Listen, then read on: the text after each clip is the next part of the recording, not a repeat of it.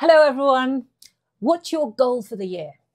Well, if you're anything like me, you'll be tired of waiting for files to load, laggy video streams, and just running out of storage space. So that's mine. I want bandwidth and storage just everywhere. So if last year was about getting cables under control with my underwear, well, I want to start this year by focusing on what goes through it. Modern maker hobbies are becoming more and more fueled by data. Being able to load that file and cut or laser that design from years ago is just great. Even if you're using traditional tools, you're still streaming data because it's super handy to be able to watch that sewing video or follow that plan. If you're working from home, watching TV, playing VR, listening to music, or making anything else, it all relies on streaming of data across the home. People increasingly are getting fed up with the cost, spammy complexity, and security of cloud services. So I can see more and more turning back towards local cloud storage of your files. All this is going to put more and more strain on my aging home server. So I want a home system that doesn't just host my files. I want one that eats files for breakfast and spits them out like terabytes of fire. I want one that burns through media files at such a pace, it'll need a cage just to hold it back.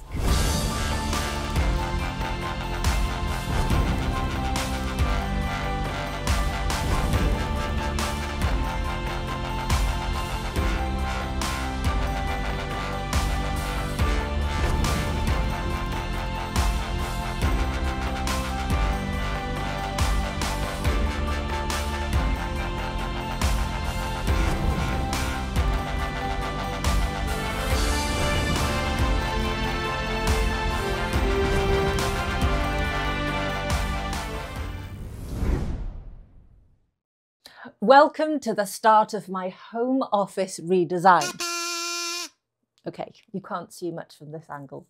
But for many of us, the home office has changed radically in the last 10 years or so. The chances are you or someone you know spends a lot more time here than in any other room. Working, gaming, creating, designing, or just staying connected. There's also been a layering of technology that's invaded. PCs, multi-monitors, speakers, tablets, Qi chargers, USB hubs, and all of these have spawned attached technology. But if you're going to build a proper home office for any of this, the beating heart of it is your NAS. It's more than just storage. It keeps your photos, videos, film collections, ebooks, and all your important files at your fingertips. Yes, that's true, but it's not just that. Because a good NAS powers your entire home. So there's no better place to start than the home for my NAS. Now, this video, it will be jam-packed with information that I hope will inspire your thinking.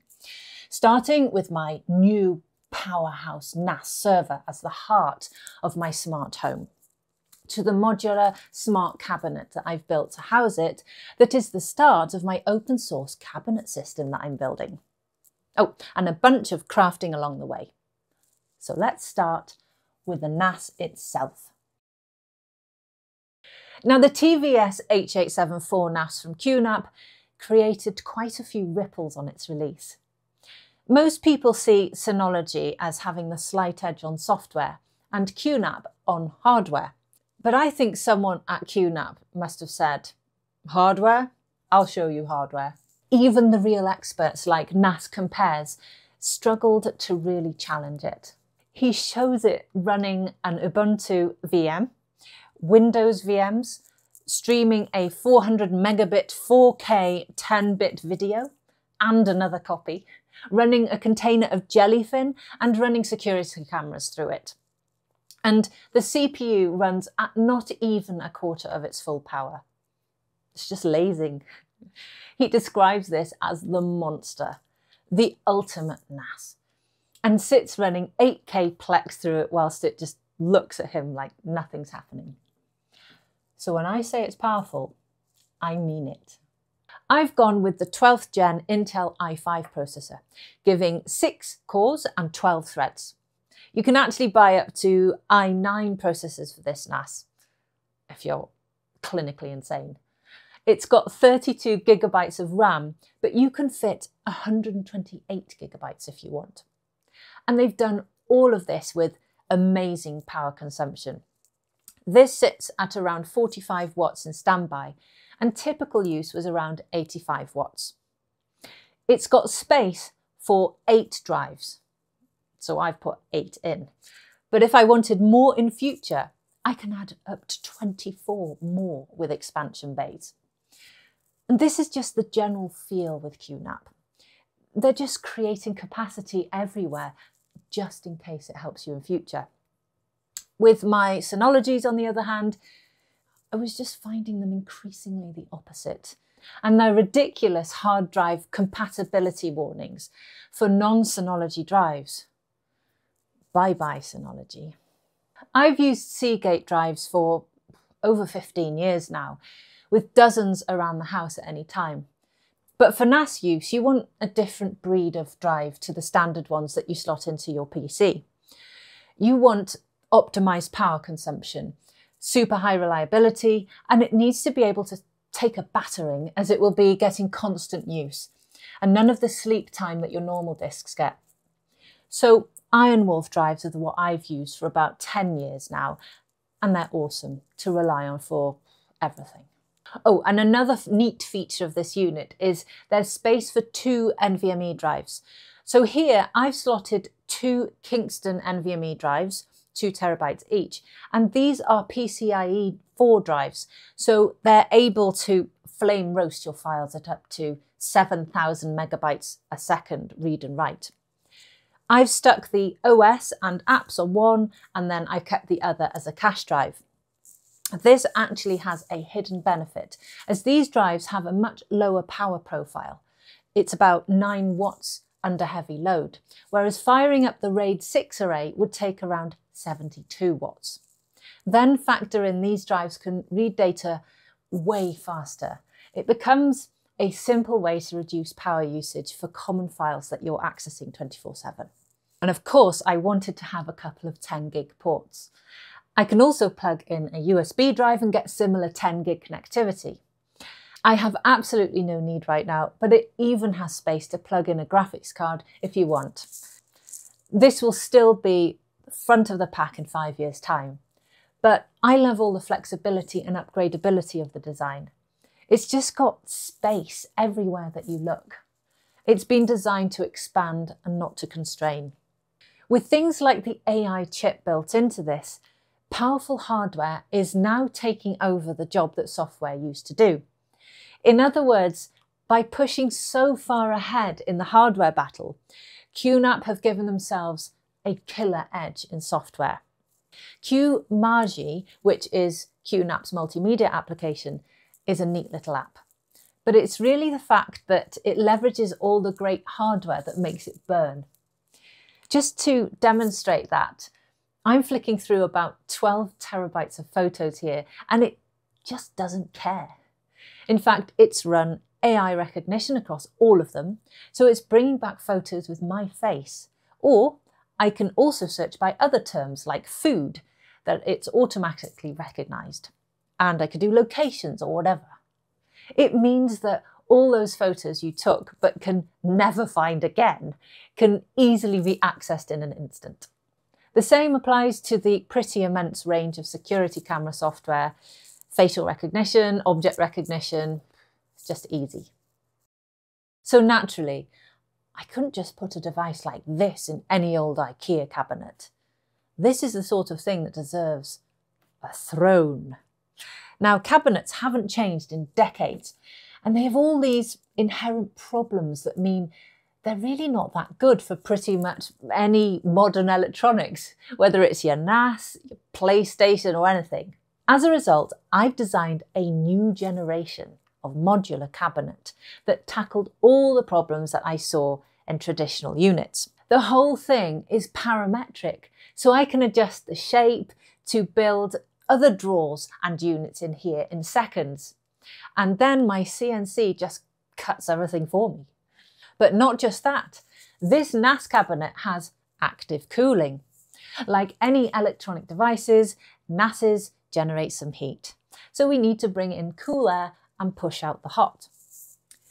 Smart sensors. I don't want to be sitting digging through control panels, so it needs to alert me to problems intelligently. Smart lighting. Cabinets are dingy, dark holes usually, which is terrible for finding where that USB cable should go. But not just that, these lights can show hard disk capacity and case temperatures and more. It's modular. How many times have you tried to fish that plug through the back of your cabinet or be drilling a hole in shelves to fish the wires? This design is ready for anything. And it's very, very cable managed. The whole thing needs to be ready for whatever the future may throw. So after a brief montage of designing and CNCing and epoxying and drilling and bashing and wiring and painting and 3D printing and vacuuming, here's what I made. The cabinet is totally smart. Every second it is reporting its temperature, humidity, dust levels, noise levels, fan speeds, and a dozen more sensors to be stored in Home Assistant. This includes a battery of sensors from the QNAP drive itself, which integrates beautifully. As a result, it can alert me on my PC, on my phone, or any other device throughout the house as needed. But not only that, these LEDs are also connected to Home Assistant so they can reflect various settings. This means the cabinet is too hot. This means it's cool. If there's a problem with a particular device, it can show you. It can show you how full the total volume is on the NAS itself, the network saturation, CPU usage, anything you want really. This flexibility is so handy. I can just drop in a new device and then the LEDs at this spot can start updating me on its state, health, anything I want. It uses an Apollo air sensor to monitor cabinet temperature, dust levels, and WLED is powering all the LEDs. So shout out to the wonderful WLED project. I've actually bought Dig2Go LED kits for this. Just plug into a USB port and you're away. So do check out this great open source project. Every shelf and the whole back is packed with access hatches. These are easy to add now and then add blanking plates, which I've 3D printed. This means it will always be super flexible no matter what I do. I can just 3D print a grommet and pull wires wherever I want. The shelves themselves are modular, and every shelf has built-in fans in these 3D printed cases to breathe cool air through the cabinet. And of course, making it myself let me have some fun with the design. So I CNC'd this dragon and lion detail on the front doors to give it some unique character. This allows the light to shine through, so if there was a problem with the NAS, the red glow would be immediately visible. Everything is connected to a UPS down here, and I've included a dash of underwear to allow nice cable management at the back. Now the eagle-eyed amongst you will notice that I haven't filled these areas with epoxy. I was originally planning on using tights or pantyhose as a filter in these spots. Go and see the first video I ever made for why that's a good idea. But having now seen the beautiful light shining through the epoxy windows, I don't want the colour of the tights to spoil the aesthetics. So I'm going to build some vents in the top and the bottom of the unit, but let me know if you can think of any clever ideas to build in some vents in a more hidden spot. I'll also add door handles on once I've got a better idea of what I want the whole study to look like. Apart from this, the unit is pretty much done. I've got oodles of space for other devices and future components, and having plugged it in, it's not the NAS that's faster. It's everything. Every click on my PC, every video that I'm watching, every photo I'm viewing across the whole house. So if you're looking to redesign your home office, then maybe start with your NAS. Thanks to QNAP, Seagate and Kingston for all their awesome devices, and to the open community like WLED and Home Assistant for their brilliant software. And a special shout out to all the amazing Discord gang who chipped in with ideas, from suggesting that I look at QNAP originally when I was grumbling about my old setup, to all the great ideas you've provided for both this cabinet and my upcoming rack mount version for another room. As I mentioned, this cabinet is my test for my upcoming parametric system that will let you quickly build drawers and cabinets for your whole home. Instant gridfinity sized, underwear integrated, modern units, anyone? They're coming soon. Oh, and Patreons, I plan to go into a bit more detail on the build of this cabinet, so I'll upload a video on that in the next few weeks. See you next time.